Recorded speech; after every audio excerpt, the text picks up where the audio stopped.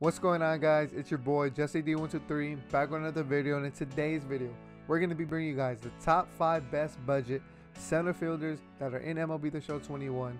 Drop a like if you guys are excited, man. If you guys have not clicked that subscribe button yet, I highly encourage you guys do so. We're on the road to 1,500 subs. Please be the cool guy or girl that helps us get there. I really appreciate it. Shout out to all my new subs, man. If you guys like daily MLB The Show content in your inbox, I'm gonna be your guy, man. We haven't not stopped uploading since the game dropped. Trust me, we're not gonna stop. But without further ado, guys, let's get right into the video. So obviously Mike Trout, he ain't a budget. And if you guys haven't noticed, if you guys been watching the videos for a while, you guys always see like a blue light. My light strip, it went out. I don't know what's up. I gotta try to see what's up with that, fix that. But bear with me, guys, it's a little dark, but you guys are here for the content, so let's get right into it. So Mike Trout, obviously not. First one on the list, he's probably not going to be the most highly requested, or everybody hates him because he's an Astro, but he moved to the Blue Jays. But he is a solid center fielder, bro. Is the gold 84 George Springer. He does have 70 contact on both sides with 80 power on both sides, which makes him pretty good. 71 vision as well. His defense isn't bad as well. 75 fielding, 69 arm. I wish the arm was a little better, but it's his live series card. And he does have 77 reaction. That's going to help him out in center field while defensively. And he does have 70 fielding, which is pretty decent, not gonna lie. So overall, George Springer is a solid option.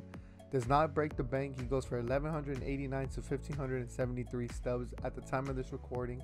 Overall, does not break the bank, man, and I think he's a very good choice. So we're gonna move on to the second one. How could we not have the best budget center fielders and not have my boy? I think I worded that wrong. What I'm trying to say is, if I'm mentioning center fielders, the best budget ones, Ramon Laureano better be in it. So Ramon Laureano, yes, he's in it. The 83 goal.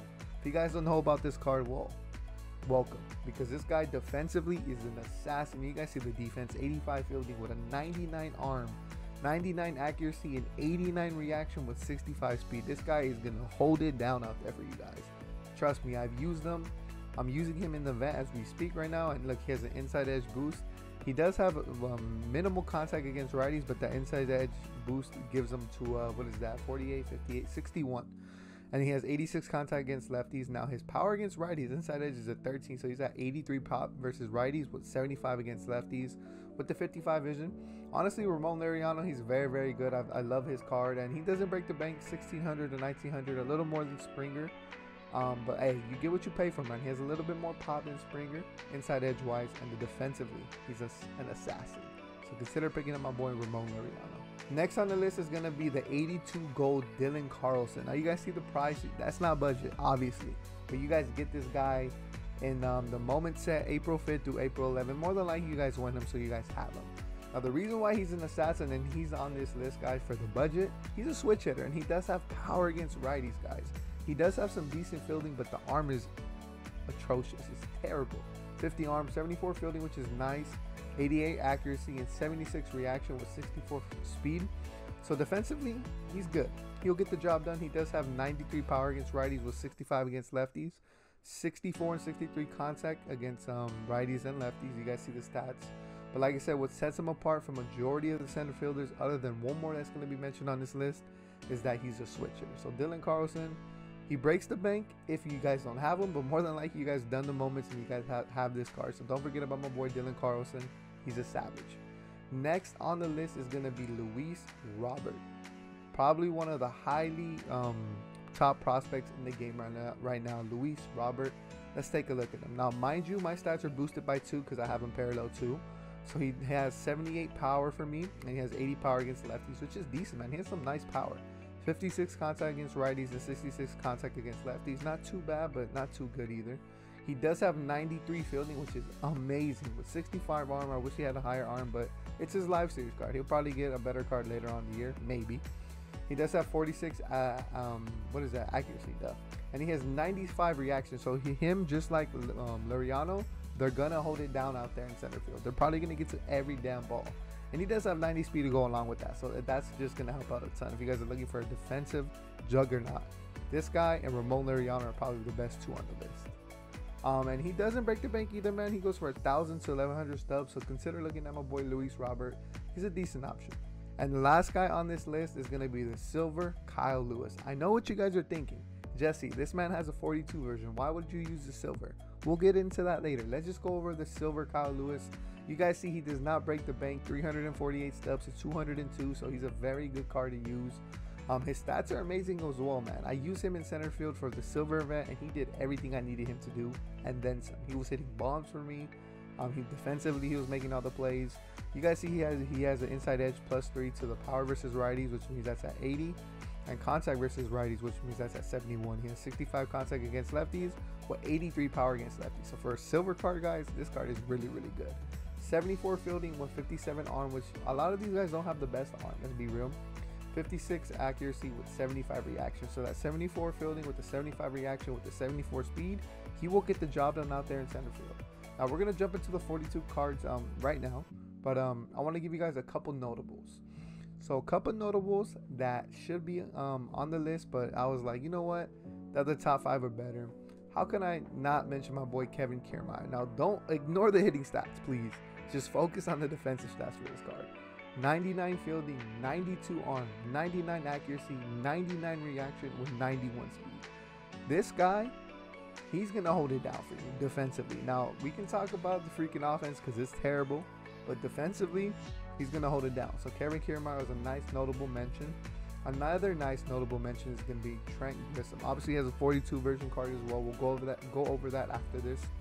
But he has a gold 81. Pretty nice as well, man. 91 fielding with 69 arm, 93 reaction with 87 speed. He's gonna hold it down as well, man. Just like a lot of these center fielders on the list, they have good fielding. Majority of them do, actually, from the ones I named. He does have a lot of power against righties. Well, 78 power against righties, 58 against lefties. His contact is a little subpar, but it's a little better when it comes to the 42 version. And the last guy on the notable list is going to be the gold 83 Ketel Marte. He doesn't break the bank, 1,400 to 1,100 stubs. He is this other switch hitter that I was talking about earlier, along with Dylan Carlson. He does have a 42 version of the card, so we'll go over that again, like I said, after this. He has 77 fielding, 80 reaction, 62 speed. He does have 97 contact against righties and 74 power against lefties. Did I say lefties? I don't know, but you guys see the stats right there. So yeah, so let's hop into the 42 version of some of these cards. So like I said in previous videos, I'm showing you guys the live series cards so you guys can get them right now and use them, especially if you guys don't have the 42 versions yet. But if you guys have the 42 versions of Trent Grisham, Ketel Marte, or Kyle Lewis, use those cards. So we're gonna go over Ketel Marte stats. Just look at this card, man. Amazing. I mean, I have him parallel 3, so every stat here is boosted by 3, but just look at this card. I'm not going to go over it. I'm just going to let you guys look at it. This card's amazing. He can hold it down in center field, and he's a switch hitter, has decent powers, like subpar, but the contact is where it matters. And he does have 70 speed to back that up. And like I said, he'll get the job done defensively. And then Trent Grisham's card, I think this is probably a better card than that Ketel Marte, but Ketel Marte is a switch hitter. 96 fielding with 98 reaction with 92 speed. Defensively, he's gonna hold it down, guys. And the hitting, he does pretty well as well. I know a lot of people have been telling me that he does have a glitchy swing, so take a look at Trent Grisham. And now the final 42 version card that's a center fielder is obviously Kyle Lewis. Now honestly, if I had to choose between the 342 cards, it would go Kyle Lewis, Trent Grisham, Ketel Marte. Personally, Kyle Lewis, look at that. 95 power against righties, 97 power against lefties, 89 contact against righties, 67 contact against lefties, 83 fielding with 84 reaction with 78 speed. You parallel him up twice, you'll have 80 speed. I'm telling you guys, this guy is an amazing card, especially if you guys are looking on the budget, not trying to spend too much stubs. I mean, the 42 version is free, and if you guys just want to get used to his swing, you guys seen the silver card. He was only going for about 200 stubs. So I just thought I'd throw in the 42 cards in after, just to show you guys that they're better versions of it. But like I said, if you guys don't have these cards yet, pick up the live series versions. They don't break the bank. Get used to their swings and then start grinding so you can get the 42 versions. But yeah, guys, so that was the top 5 best budget center fielders in MLB The Show 21. Drop a like if you guys enjoyed, man. And don't forget, we have one position left, that is right field. And we also have a bonus episode, the top 5 best budget blank. I'm gonna just surprise you guys with that one, so stay tuned for that. The right fielder is probably going to be going up next week, if not probably this weekend. And then the bonus one, if the right fielders goes out the weekend, the bonus one will be released next week. So stay tuned for that, man. Team Affinity Season 2. I'm going to go more in depth in another video about this, but I just thought I'd bring it up at the end because Obviously, we're looking at the Team Affinity freaking season right here, or Team Affinity program, I should say. I'm very excited. You guys seen what they were releasing, some prospects and some second half cards. We'll go more into detail in another video, probably the video after this one, so stay tuned for that. But yeah, man, so that's where I'm going to end today's video. Drop a like if you guys enjoyed, and I'll see you guys in the next one. It's been your boy, Jesse D123, and I'm out.